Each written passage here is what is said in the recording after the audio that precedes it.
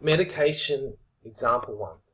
For the sore throat, gargle and mouth solution in the above box, this box being the medicine I found in my cabinet, calculate the dosage rate for this medicine in grams per milliliters. Okay, now when I work these things out, the best method for me personally is the method I learned from Stuart Palmer, which can be applied to lots of different situations. And it's called the 4 boxes, 3 numbers, and 2 arrows technique. Okay, so we've got our 4 boxes, and now we're going to put in our 3 numbers.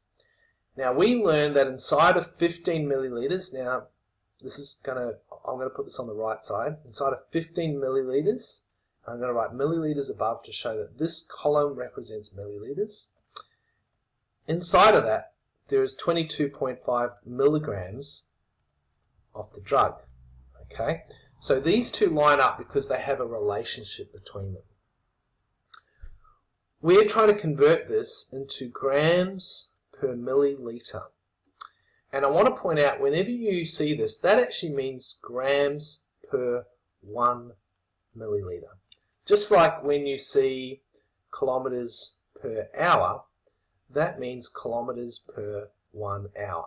Whatever comes second actually means it's just the number 1.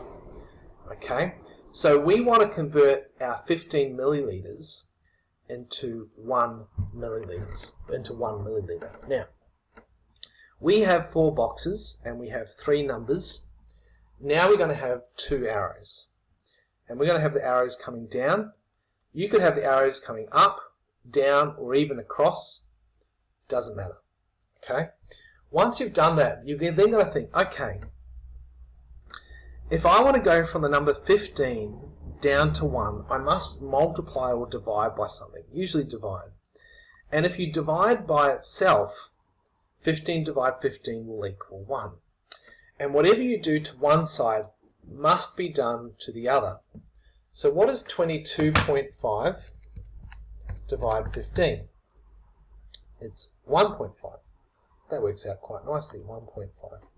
Now, what that tells us, this is in milligrams, so that tells us that there are 1.5 milligrams per 1 milliliter of the liquid, right? Which essentially is the same as saying 1.5 milligrams per milliliter.